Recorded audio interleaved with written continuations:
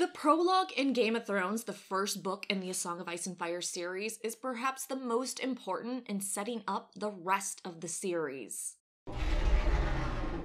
So the prologue of Game of Thrones is about 11-ish pages. It depends on which book and version you have. Maybe you have a Kindle, a PDF. I have this version as of right now. It is definitely not the first because I destroy books that I read and reread and over. That's why I have those leather-bound A Song of Ice and Fire books behind me that I don't ever fucking touch besides to dust and move around. I'm not reading those. I'm not ruining them. You're an animal if you don't have a book of your favorite series and it just sits on your shelf to look at and be pretty. Animal. So let's do a synopsis of the chapter before getting into the nitty-gritty details. 3 men of the Night's Watch are tracking wildling raiders beyond the wall. During their search, they encounter the others, or White Walkers, who kill one of them and leads to the other dying, and the last one flees in terror before he's executed in a later chapter. Best line of this chapter is definitely, "Dance with me then."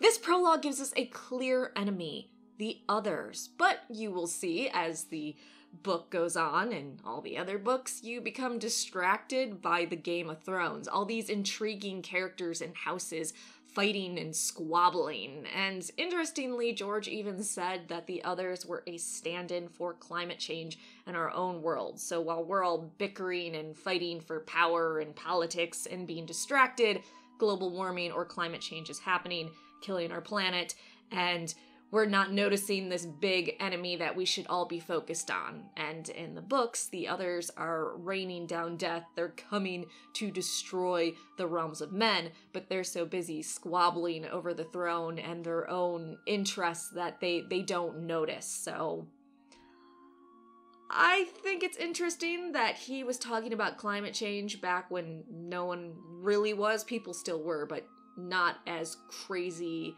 intense as they are now. So, George, always before your time. Of course, we know in the show the threat of the others perhaps wasn't the biggest threat, like George is making it sound like it is in the book series, so let's go into the deeper details of the prologue. The prologue begins just before night and beyond the wall with a ranging party of men from the Night's Watch that were sent by Lord Commander Jorah Mormont to track some wildling raiders. 3 members are in this party: Garrett, Sir Waymore Royce, and Will, and they're about an 8 or 9 day ride out from the wall. Their dynamic is not the best. Garrett is an experienced member of the Night's Watch, in fact being there over 40 years, and he expects a certain level of respect. Royce has been at the wall for less than half a year, and this is his first ranging. In fact, he is the least experienced man in that ranging party, yet he's in command of it because Lord Commander Jorah Mormont gave it to him because he's a knight and he didn't want to dishonor his father, Lord Royce. So, not good. 18, handsome and graceful, Waymar is the youngest son of the ancient House Royce that had too many heirs. He also brought a super expensive all-black wardrobe to the Night's Watch and a sick-looking sword that gets him mocked behind his back. Garrett spends a lot of time being angry with him and fighting with the younger man. The last member of the party, Will, had been a poacher that was caught by Mallister freeriders in Mallister Woods, skinning one of their bucks. He was offered the wall or to lose a hand, so now he had been at the wall and part of the Night's Watch for 4 years. Because he is incredibly silent when moving through the woods, he had gone on 100 rangings by the time of this chapter. He also really doesn't want to be brought into the tension between Garrett and Royce. Interestingly, we learn on the 9-day ride out from the wall when they were traveling north and northwest to find the wildling raiders, the weather keeps getting worse and worse. At this point when we're reading the prologue, if you've never read the books before, you're thinking, oh, okay, the weather's just getting worse. It's later that you discover, oh, the cold coming and the weather getting worse is a sign of the others. Royce wants to continue on ranging, but Garrett wants to turn back towards the wall because Will scouted ahead and found the wildling raiders dead in their camp.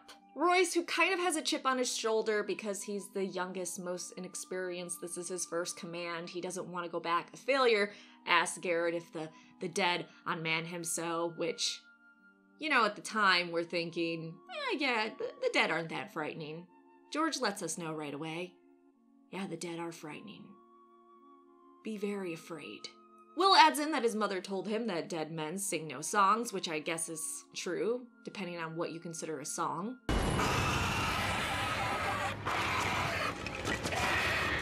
Beautiful. Royce says that his wet nurse told him the same thing, and he gives Will some advice. Never believe anything you hear at a woman's tit. Thanks, Royce. Way to ruin it for us. Dick. Garrett, in his many years of experience, can tell something's not right. Will, even though he hasn't been there nearly as long as the other man, also can feel the general unease. Royce is fucking oblivious. Maybe he could just be putting on a show. Again, a young guy being put in charge of his first ranging. He has a little bit of an ego, so even if he did have a feeling of unease or something wasn't right, he's probably not going to say anything. Also, he just doesn't have the experience maybe to know what feels right and what doesn't. The two more experienced men being nervous is very important because we learned that Will, when he went on his first rangings, had diarrhea because he remembered all the stories beyond the wall. But at this point in his Night's Watch career and ranging career, those stories no longer frighten him. The fact that he's now frightened is a huge deal and a huge warning to us readers. But Royce wants to continue on and wants Will to actually show him the dead bodies because in Royce's defense, Will reports, yeah, they just were kind of slumped in their camp. There was no blood. It just looks like they died or froze to death. And Royce rightly says, the wall is weeping. They didn't freeze to death. It's not cold enough yet. So he wants to see the bodies himself to make sure they weren't sleeping or it wasn't a ruse. Unfortunately, him not wanting to go back a failure is what gets him in the end. Royce, you little sweetheart, you. I'm sorry. Eventually, they get close to the camp. Will takes Royce while Garrett stays behind. When Will and Royce get to the spot, the bodies are gone. Will is told by Royce to get up a tree and try to spot them. And this is when things go bad quickly. Royce calls out, "Who goes there?" And Will stops climbing to listen. There's a rustle of leaves, the icy rush of a stream, a distant hoot of a snow owl, and the others make no sound as they come forward. Will sees movement in the corner of his eye, pale shapes gliding through the wood, a white shadow in the darkness. Both men feel them, and Royce asks, why did it get so cold all of a sudden?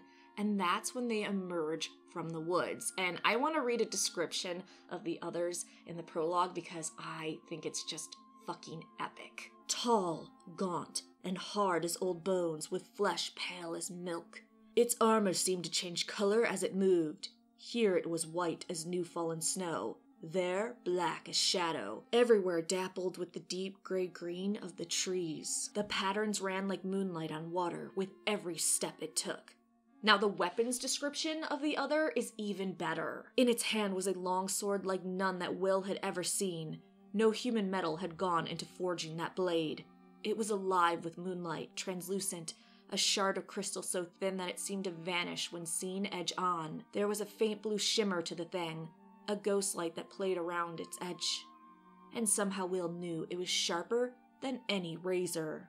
This is when Royce takes his sword with both hands and says, "Dance with me then." Yeah, the most badass line in the prologue. Yeah, he's a spoiled prick, but dance with me then? In the face of an unknown threat that looks pretty freaky? Royce, you're an absolute bamf. Unfortunately for him, 5 more others come out of the woods to watch him with their deep, deep blue eyes that no human can have.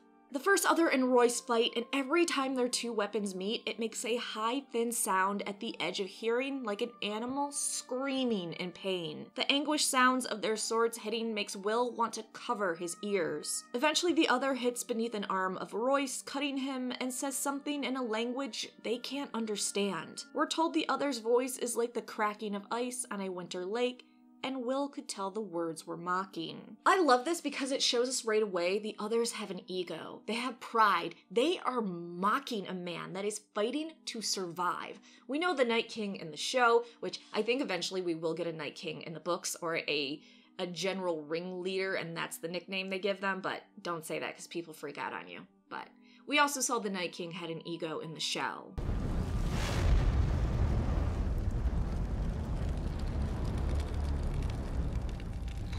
I also like that right away George shows us that they are complex, intelligent creatures and that they have their own language. And fun fact, we almost got a White Walker language in the show. It was created, but then D&D decided, we're not gonna use it. Finally, Royce charges while shouting for Robert, and the other almost lazily parries, and when their swords meet again, Royce's shatters into 100 pieces, and Roy shrieks, covering his eyes and going to his knees, blood pouring out between his fingers. This is when the others come forward and their swords rise and fall as they run Royce through over and over, just butchering him, their voices and laughter as sharp as they do so. Much time passes before Will decides to climb down from the tree because he sees the others are gone, and he goes to pick up Royce's twisted sword, believing he can bring it back to the Lord Commander, to the wall,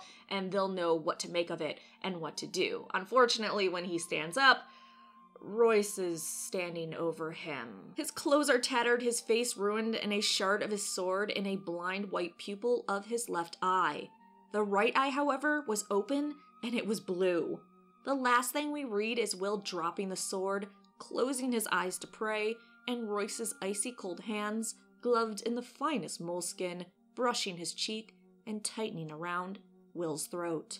Later, we learn that Garrett became spooked and fled, and he gets executed in another chapter, but that's another chapter. So like I said in the beginning, this prologue is huge in setting up the main threat of the series. But as I continue on with these chapters, you'll see how easy it is to get swept up in all the other things and not the looming death threat from the north, because all these characters are so much fucking fun.